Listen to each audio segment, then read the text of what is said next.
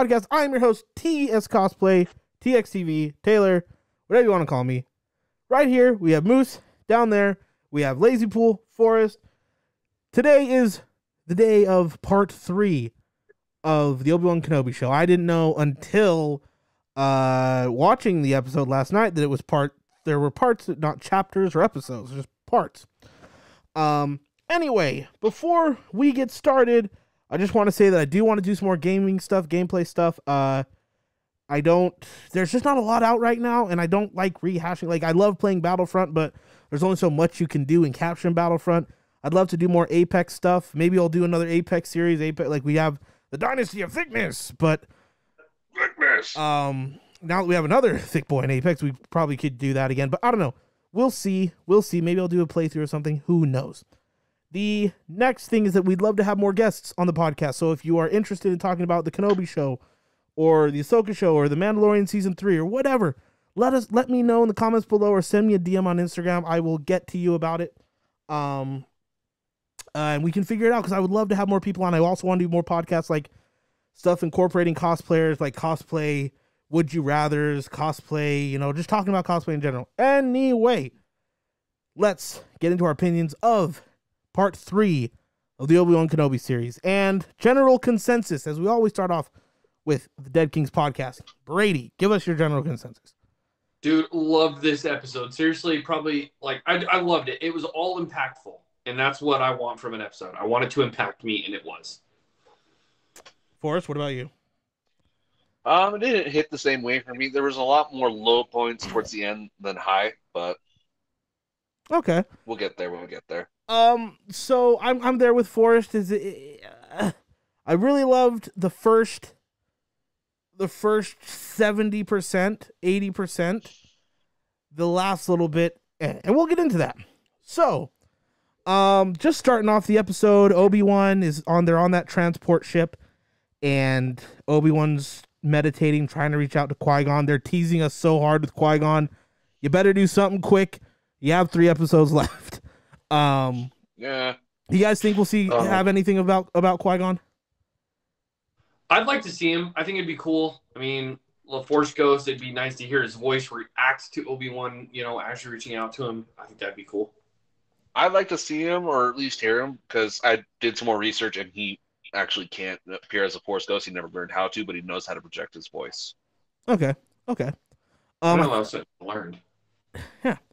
Anyway, so, which is really weird, though, because Obi-Wan, I guess, has been studying for 10 years how to reach out to Qui-Gon, because in Revenge of the Sith, at the end, Yoda says what he says about being able to speak with people who have gone to the other side and stuff like that. But let's get into, he's trying to meditate to Qui-Gon. He keeps hearing all those voices from the past. Then we get to Vader being assembled. Like, just relive the episode. What did you think? Honestly, it was so cool to just see, everything, getting assembled, and, it was just intimidating. Every piece that got added, the robotic legs, I just pictured him kicking through a door, and then, all the pipes coming off so smooth. Although I did expect when he pulled them off the back that he was going to have to, scream because it was going to pull out, out of his body or something, but they just came right off. But other than that, it was, just intimidating. They were building him up more and more through the whole thing. Mm. I really enjoyed seeing the Tony Stark style suiting up. I love seeing how more intricate it is than we've seen in the past, because Revenge of the Sith, we just see the legs come in. We don't really see them attach them. Yeah. Next thing we see is just the helmet coming down on top. But this was really good. I really like how they added it in. And weren't you saying something about him you didn't know if it was Hayden or not? You couldn't tell if it was... Yeah. I couldn't tell if it was actually Hayden or if it was just CGI, because it just looked really waxy and fake. And that's kind of, for me, attack me if you want. I felt like from this to Vader's castle, around Vader's castle, all did seem pretty... It didn't look good to me. It was nice to see Vader's castle again, but when he was inside on his throne, the background, everything around him just looked really, you could tell it was green screen. And maybe they're still on that that screen dome that they use for everything now. I think they should have built an actual set if they didn't. If they did, that's probably the worst looking set I've ever seen. But it just it didn't hit right for me. Like, it was really cool, like the lines, the dialogue when he says, he's basically like, if you can get Kenobi for me and do what you need to do, you'll be the new Grand Inquisitor. But if you fail me, you will not live to regret it. And I'm like, ugh, Vader. But Vader is back. What did you guys think of the throne room? His throne, his loved castle. It. I thought it was super cool. I know we see it in Rogue One, but I couldn't really remember it. And seeing it again was just super cool. And to see Vader like on a throne, this whole thing was just Vader intimidation. That's what this whole episode was. It was Vader propaganda that made me afraid of him, and it worked.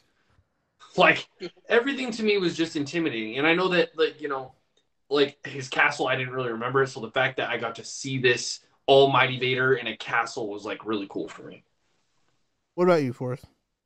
I think it would have been better if it didn't look like the seat of the chair or the throne was like 4 inches wide, and also if he put his full weight on it, it would fall apart.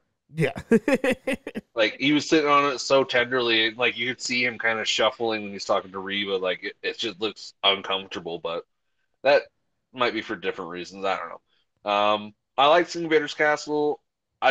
In Rogue One, it looked a lot more darker than it did here, and I like the darker aspect of it, but that's just me. It was nice to see it again, in a live action thing. Yeah, absolutely. And just when he stood up and went and looked out the window, it didn't hit right for me. It looked really, really odd. But you know, that is what it is. And then they go down to the mining planet, and Leia and Obi-Wan are talking, and Obi-Wan explains what it feels like to use the Force and to have the Force. And he says, you know what it's like when you're in a dark room, and there's no lights. And she's like, yeah, it's scary. You don't know where you're going.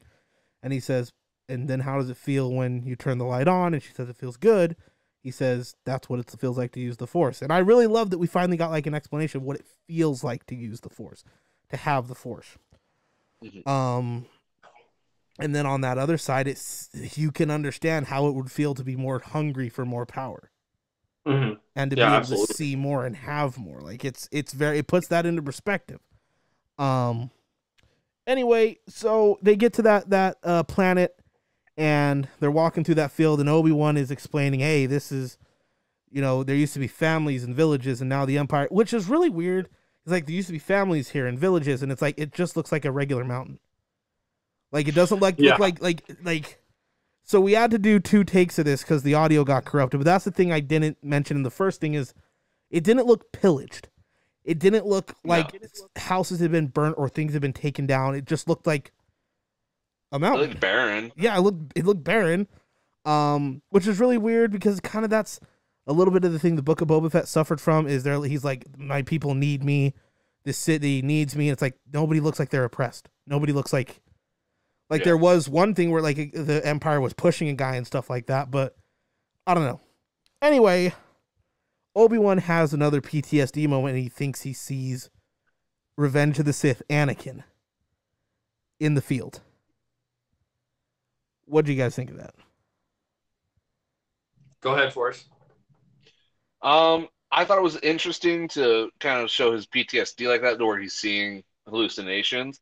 I thought they were going to go a different way than what they did, because you see Anakin look over his shoulder, then it looks away, then you see him facing him, looks away again, and I thought he was just going to be right there in the camera when Obi-Wan looks jump back. Scare, yeah.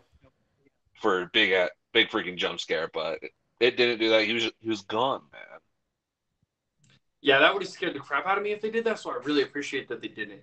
The thing that hit me with this so powerfully was, like, the whole episode, I was like, you are my brother, Anakin, that he says in episode 3, episode 3. And I was like, man, that's all I feel right now. Is like these 2 brothers duking it out, and like one like is so upset how everything ended and he wants to make amends, while the other is like, I'm gonna make your life horrible. I'm gonna make your life horrible. And like all that emotion though, like was hitting me basically the whole episode. So when I saw that, I was like, oh man. Don't do this to me. Don't do it. Don't make me sad. It seemed really weird and out of place for me. I didn't hate it. It was really cool, but it just, I don't know. It did just push towards, Obi-Wan's PTSD. Now, the next thing that we get is they go back to it's that underwater planet, or that underwater base. Yeah. That's from Jedi Fallen Order. And I don't know how I didn't hit that on the head the last time, but they're talking about now apparently all the other Inquisitors want to be the Grand Inquisitor. And Forrest mentioned that he thinks that Reva put the blame on the Grand Inquisitor dying on Obi-Wan. I personally think that she just mentioned that because Forrest said, yeah, Vader didn't even care that the Grand Inquisitor died. Which, that's a whole argument in and of itself where people are like, well, the Grand Inquisitor's in Rebels, but he's dead here and this and that. And I'm just like, I've never seen Rebels. I'm going to watch it. I'm going to watch it. And, but anyway, they all want to be Grand Inquisitor, and they're all basically sucking up to the boss to become Grand Inquisitor, essentially. Yep.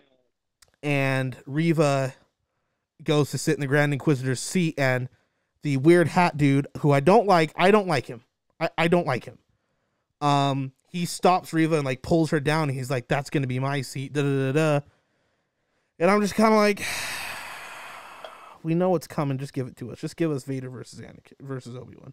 Like we know what's coming. Anyway, Reva wasn't as bad this episode. Like, if anything, it was that weird hat guy who I didn't like because he just uses this really bad Batman voice, and it's just annoying to me. The Batman voice is annoying to you. Oh, yeah. Well, this isn't about Batman Force. Like, this isn't about Batman. Anyway, stay on subject. Anyway, so we actually see them shoot out the probe droids because they're sending the probe droids out to that planet. And, Obi-Wan, then we get the stint of Obi-Wan and Leia running into this new character we haven't seen. Brady, would you like... The Mole Man! Okay. The Mole Man! Like, I was so excited. I saw a clip of this guy, and I was so excited because I love fun characters like this, right? Like, for some reason, Star Wars makes it the funniest characters are always the aliens, to me. Like, I don't know. And I was super excited for it until he walks around to get in his truck, Kenobi and Leia, and you see the Imperial flag, and I'm like, oh, no.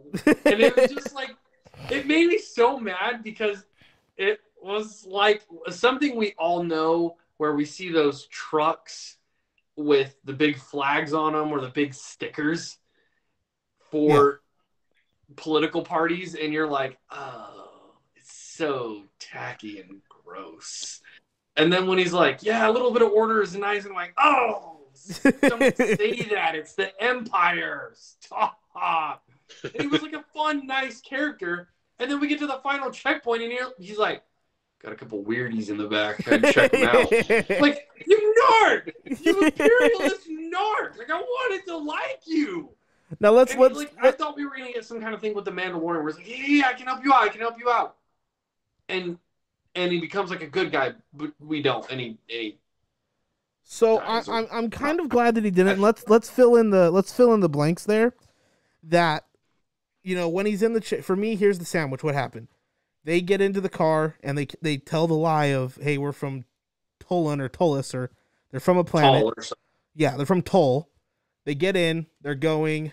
They stop, and this whole time they're talking back and forth through the window, the backseat window of the truck. They're speaking regular. They're not yelling to the guy. He can hear them. They get into the car. They're going, or the truck. He stops, picks up some stormtroopers. Obi-Wan flubs up and calls, because they were going that Leia is Obi-Wan's daughter, and they're just, well, first, here's the weird thing. He said that they were just going back, and they were here, and they just got turned around. But then they said that they stopped here because they're meeting up with some friends. And I'm like, that's one big red flag too, because the guy would have been like, you said, but no. Obi-Wan flubs up and calls Leia instead of calling her Luma, like he said that was her name, her cover name. And the stormtroopers are like, you called her Leia. her name's Luma. Who are you? And Obi-Wan says, oh, sorry. That was the name of her late mother. You know, sometimes I forget. I get confused. And he says, when I look at her, I see her mother's face. And he is talking the truth there. He sees Padme when he looks at her. Yeah. It hurts. It hurts so much. I don't like it. Then they drop off the stormtroopers, and Obi-Wan proceeds to tell Leia what it's like, because she's like, she's still struggling with being an Organa, the whole adoption thing. She's like, you knew my real mom. You know, are you my real dad? And he's like, I wish I was, but I'm not. And it hurts so hard because her real dad is on their heels. Like, And he's evil. And he's evil. He's right behind them.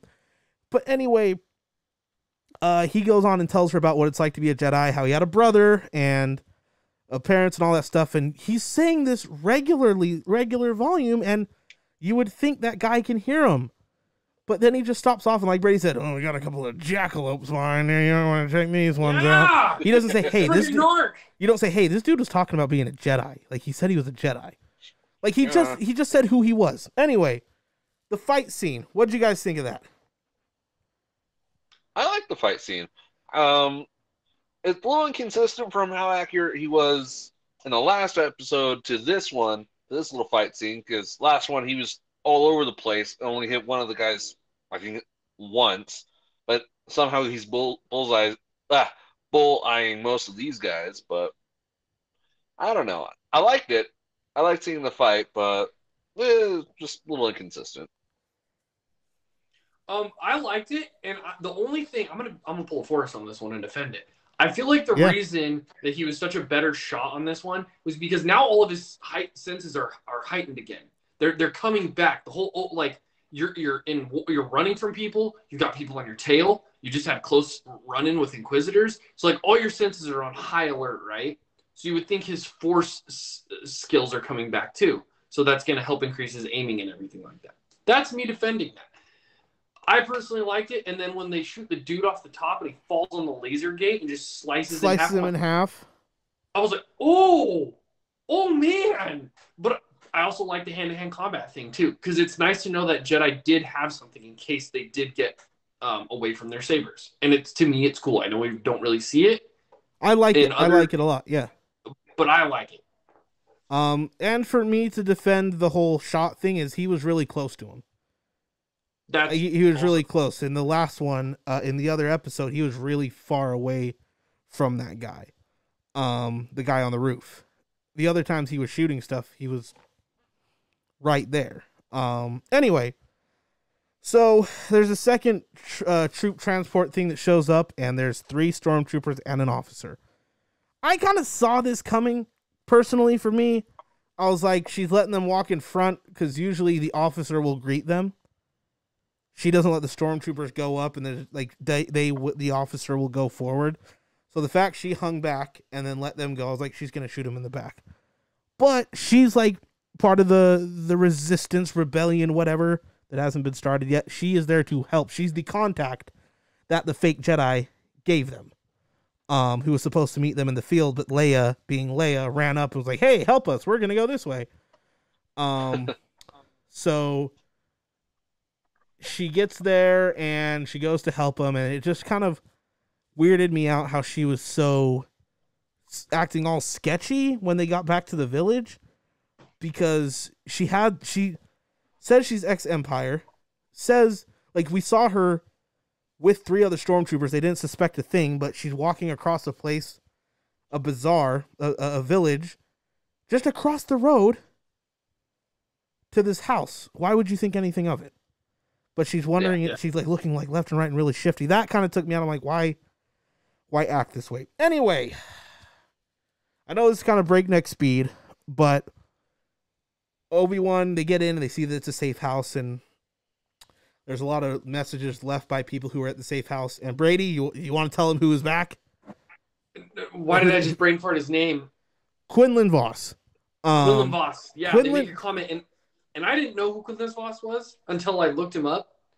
And then I was like, oh, he's from the Clone Wars. Because I know we watched a couple episodes with him, and I'm like, yes, this is awesome. Because I personally like seeing things we haven't already seen. Like, Mandalorian. I want to see new characters. And I love live action stuff. and to see something come from non-live action to live action is always exciting for me. So I want to see other Jedi that I haven't heard of or seen in Star Wars. I want to see that. Yeah. So to see that he came through was like super cool. It's like, yes.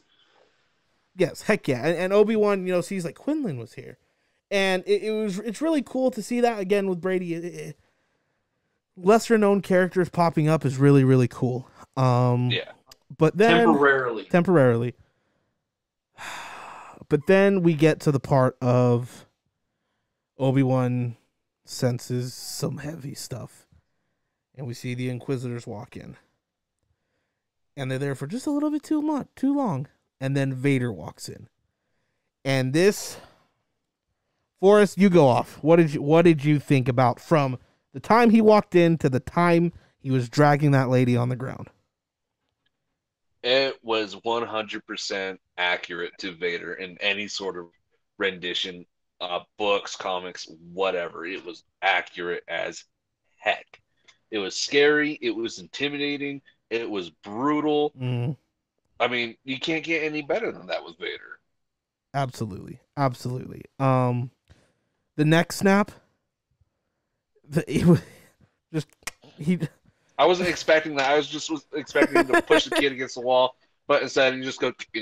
The kid just good night, and he's holding. And the thing that, like, you know, he was baiting Obi-Wan out because he knew he was there. Because I think he was holding the dad or something, or he was doing something, and he looked over and he looked at the house, and then he pulls the dad out the window, and it just, oh my gosh, Brady, what do you have to say about it? Dude, I was puckered this whole scene. Like, pretty much this whole episode, I was puckered. Dude, I was like, God, dude, this is scary Vader, man. Like, I'm scared. And, like, Forrest especially has talked about how brutal Vader is. And to just see it, like, they truly brought out Vader. The Vader that I had heard so much about. The dude that you should be afraid of. But, like, if you go off movie Vaders, okay, it's Vader. Like, obviously, he's the bad guy. But he wasn't like, oh my God, that's terrifying. If I ran into that man, I'd run the other way. Now, I don't even want to see Vader. If I see Vader, I'm just going to kill myself for him. Just be like, yo, let me help you. Oh, you know? Wow. And, like, watching him drag that lady, like, it gave me chills. Like, it still kind of does. I'm like, oh, this is... Mom, am I okay to watch this? Like, I was worried I needed a permission slip to watch this. Like, it got so brutal. Yeah. It was definitely Brady hit the nail on the head. There's nothing more I can add. The next thing is we're gonna cut out a couple things because Reva catches Leia, the lady that was helping them. She shows up at the end, but we're gonna just spend the last little bit here talking about that fight. I'll go first.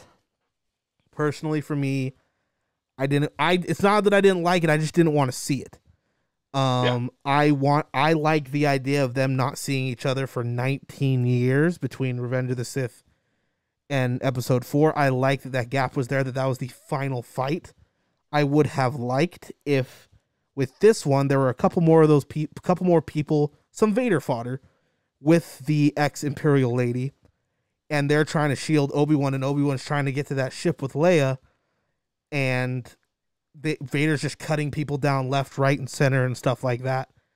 And Obi-Wan looks back and, you know, he sees he's on his heels and he's, you know, slashing people down, and Obi-Wan gets away, but that would have fueled Vader. And then we get him in Episode 4 against Obi-Wan. Granted, that fight wasn't great. It was the first fight. It was what it was. But I just, like, even the fight itself did feel like fan filmish, you know. It to me, the music, not even the choreography was fine. Everyone's complaining Obi-Wan is so weak. Do something you hadn't done in 10 years against someone who had been training and been motivated and rageful and stuff like that and stronger than you for 10 years later. You're not going to be nearly anywhere as what you thought you were going to be. You're going to pull something. You're going to rupture something. Like, it's not going to happen. The continuity was good. It just, the filming and the music. The music is the number one thing that makes Star Wars Star Wars. Music was awful. I won't hear anybody out about it. The music was awful. They got John Williams to come back and do the Obi-Wan theme song. I feel like if they were to have Ludwig or John Williams come back and do the music for this fight, because this music sounded like it was from Spaceballs. If I go back and edit this, I will put in the clip of Vader and Obi-Wan and then Lone Star versus Dark Helmet. It sounds the exact same. Anyway, what did you guys think about the fight? Go ahead, Forrest. I feel like the intensity wasn't there. I don't think it should have been a fight, if it could even be called that. I feel like it should have been like Dead by Dead. You're trying to get away from the killer. Yeah. It should have been like the end of Fallen Order. Just Vader shows up, Obi-Wan like makes another dust cloud or something, or pushes him away, and he's trying just to get away. He does not want to fight. He doesn't want to do anything. He doesn't even want to be there. Yeah. He just wants to go home to his cave. Yep. But because they clash here, it takes away everything from A New Hope, to be perfectly honest. Yeah. It's just, there's no point in it. There's absolutely no point. Yep. Brady, what about you? So I think I have to agree with the music part. Like, I don't remember the music very well, but I'm not going to lie, I was also very scared for Kenobi. I was like, dude, you should just run. And for me, Bahram, you both. Wow. I felt the impact. I was like, dude, I'm terrified of Vader right now. And like running away, like he was scared to even ignite his saber. Like Kenobi was against Anakin again.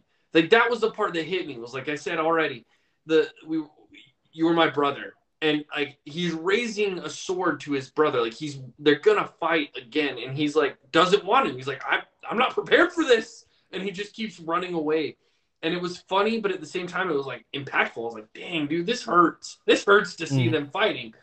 And Vader just wailing on him too. And like, I agree with Taylor. Like, let's just put it in easy, simple terms. The gym. How many of you go to the gym consistently for a few months and then stop, and then you go back and you can't even lift even close to the weight that you used to? Like, same thing. And that's the gym. But for me, it was super impactful. What I would have liked to see music-wise, though, the only difference that I think would have been the same song that they had in episode 3, when they were fighting. I think that would have been cool. Battle of Heroes. Yeah, the dun dun dun dun, and lava's going on. Yeah, I would have loved to see that. That would have I think that would have been impactful as far as like, oh, this is the same song I played when they fought the first time. If you get a chance, sorry to cut in. If you get a chance, go back, watch the Geonosis DLC trailer for Battlefront 2. That version would have been freaking sick. Yeah. Like a version like that, if you go back and watch that. Anyway. Me personally, I would have liked the music from when Anakin sees the future in the Clone Wars, and he sees that he becomes Vader, and he goes and he's trying to get off planet and kill Palpatine, the very slow, menacing Imperial March. Or Taylor knows. Or the music before he goes off on the Tusken Raiders. Yeah. That one too. That I get the intensity, but yeah, Brady. Anyway. Yeah. And so for me, like, I truly loved this fight, like, just the brutality of it, like, Vader coming out of nowhere, Kenobi's scared out of his mind, he's too afraid to raise his weapon against his brother, he still sees him as his brother, and it was just, for me, that's where the impact came from, well, like, the emotions behind the fight, and Vader's still pissed, he's like, I'm gonna kill you, and he's like, hitting him, I'm gonna kill you! Yeah, and then the fire part, I mean, just... That part was sick. That part was sick. Twisted. It was twisted. Like the second Vader knelt down, just and it's like you're like, if there wasn't more that he could do, like, oh my gosh, dude, I'm sorry, it's traumatic. Like, he was cooking him alive, and that was the thing. The wild thing too is like Anakin sees himself. He did nothing wrong. Obi-Wan didn't set him on fire. He told him not to jump. He's like, don't do it. And Anakin did it, or Vader did it. Because that's the funny thing that, like, a lot of people need to separate. Once Anakin knelt to Palpatine after Mace Windu got yeeted out of the window, he was no longer Anakin Skywalker.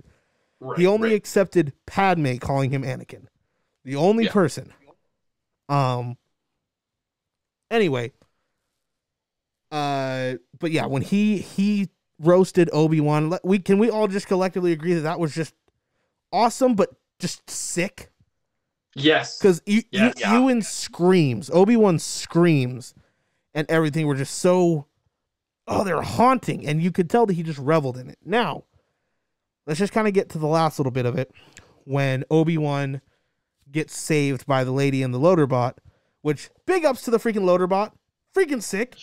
Freaking love that. Freaking, we love him. We love him. Nothing ever better happened to him. If it does, then Then we're canceling Star Wars. Yeah, we're canceling Star Wars. It's done. I bought it. It's over. Anyway, so, my thing is, a lot of people are stewing on Vader should have just walked through the fire and got Obi-Wan or grabbed him or something like that. Why'd he send the stormtroopers over? He waited for this now for 10 years. He thought of this from the moment he woke up to the moment he fell asleep or whatever he does for 10 years, holding on to this hate. And Obi-Wan was just weak. Like, he even says, the years have made you weak. And you can just tell that, like, he probably just wasn't satisfied. Like, he was just staring at him. He was like, I waited for this. Like I was telling Forrest, you make reservations to a really exclusive club, a really exclusive diner, really exclusive restaurant, and you go there and your food is bad. It's like, what is the point? Like, Obi-Wan's already defeated. There's not much more I can do. Yeah. Like, any other thoughts about that? Just brutal. Just, okay, I do want to say, you know what? I was thinking about this because, yes, we did have to redo this because of some technical issues. I didn't like how the gal that came and saved him somehow did it by herself with a pea shooter when you have 2 Inquisitors there, 3 Inquisitors there, and you had a Stormtrooper squad, and you had Vader. Mm-hmm. Like, Vader could have easily just been like, nope, boom, yeet you out of here. Like, but let's be honest here, with how powerful Vader was, he could have just overran that situation. But with Taylor's argument, I agree. He was bored. People interfered and screwed with it, and he wasn't fighting Obi at full equal. He was fighting capacity. Ben, not Obi-Wan. Yeah, excuse me, Ben. And that's what. Exactly. He was fighting Ben, not Kenobi, and I think he was disappointed, and I think that's why he didn't even bother with her.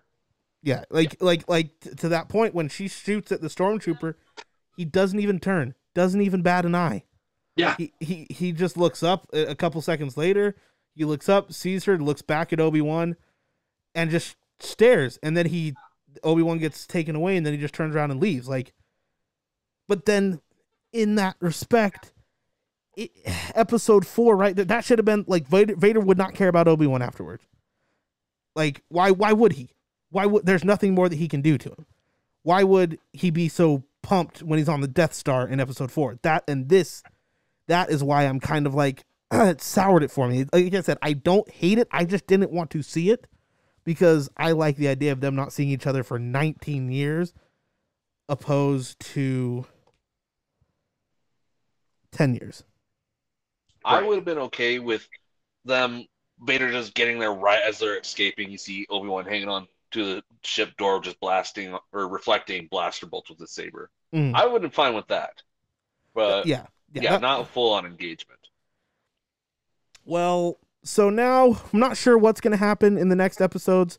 They have 3 more. Leia now seems to be taken by Reva.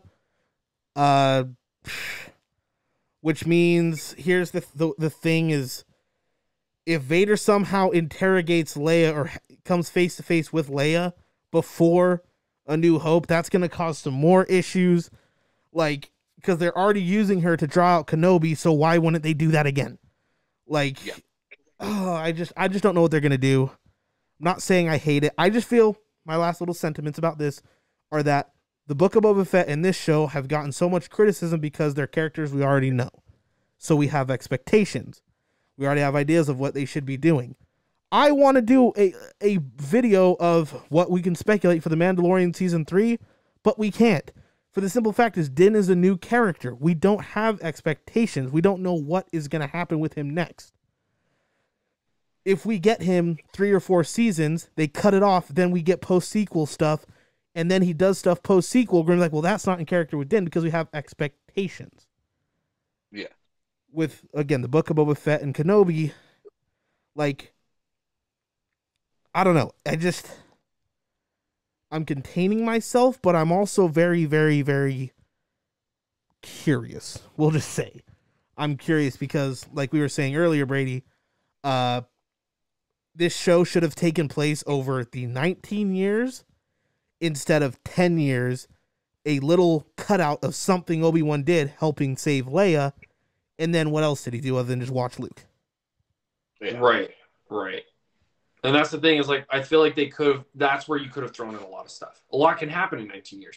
Kenobi could have done, like, some really simple things to save some other people, kind of like, helping people out. Like, yes, it's kind of a cliche thing, but we could have seen some small stories, big stories, small stories, big stories, leading all the way up to what happens in episode 4. And it's just like, it just, I feel like they missed a mark, and they're taking a small glimpse of what happens and only rolling with that. And I'm like, how important is this really, though, to the development of Star Wars? And that's where I feel like us three run into a lot of issues with episodes and movies and shows of people we already know about and that whole expectation thing. And that's why I think a lot of us liked Mandalorian and Grogu, and that's why they were so successful, is because they were new characters we've never seen. We know no backstories.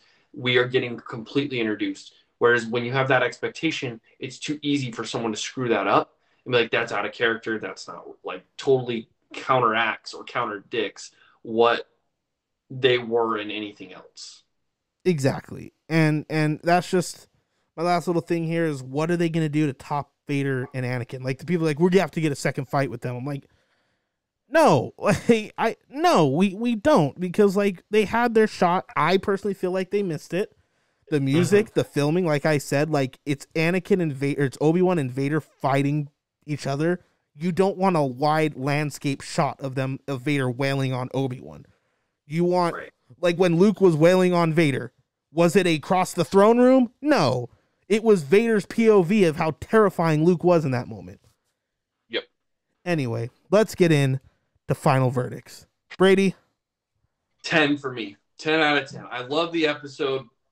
It was extremely powerful for me, and I was on the edge of my seat and felt this episode the whole way through. What about you, Forrest? 10 for Brady. What about you?